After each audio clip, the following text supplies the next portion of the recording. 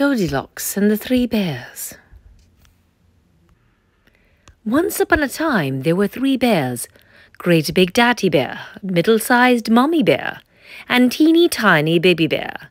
They always had porridge for breakfast. One morning, their porridge was much too hot, so the 3 bears went out for a walk while it cooled down. A little girl called Goldilocks was walking through the woods too.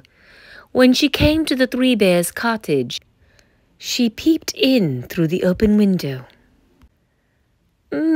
She said, "Porridge! It smells so yummy. It will fill my hungry tummy." In through the window she climbed. Goldilocks tasted Daddy Bear's porridge. "Yuck," she said, "too salty."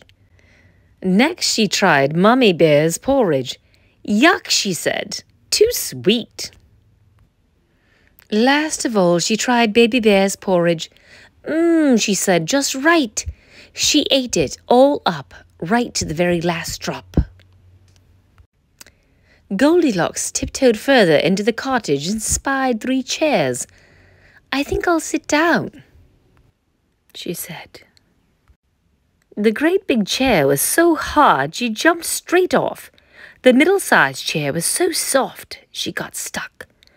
The teeny tiny chair looked just right, but when Goldilocks sat on it, crack, it fell to pieces.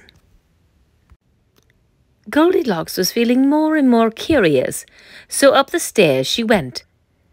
There were 3 beds and she tried them all. The great big bed was too high. The middle-sized bed was too low. But the teeny tiny bed felt just right. Goldilocks lay down and fell fast asleep. Soon the 3 bears came home for their breakfast. "Someone's been eating my porridge," growled Daddy Bear.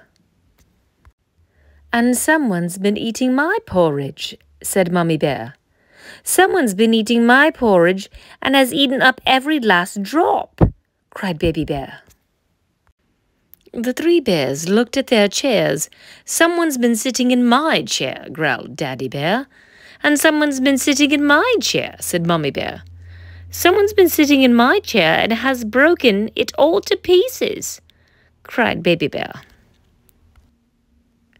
"Someone's been sleeping in my bed, and she's still here," cried Baby Bear. All the noise woke Goldilocks. What a fright she had when she saw the 3 bears standing over her. "Oh," she cried, "oh, oh, oh." Goldilocks jumped up, scampered downstairs, and went as fast as she could out of the 3 bears' house. She never went back again.